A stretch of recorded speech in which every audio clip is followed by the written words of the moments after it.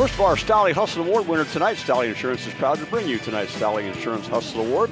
Tune in throughout the season or check out YouTube to see all of our winners. And with lots of Titans played very well this evening, but Landon Jordan was a big part of that run in the second half that spurted out to the big lead. So we're going to go with Landon Jordan tonight at his 11 points. 3 points after coming off a 22-point game last night and averaging 15 a game. He has to step out to get that pass from Landon Jordan. There's a 3-ball. Home again until they play an NWOL game. And that's a 3-ball that falls against Patrick Henry.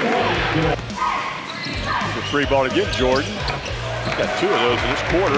It's going to be a 57-36 win for the visiting Ottawa-Glandorf Titans as the clock begins to run down thanks to a dominating second half. Yeah.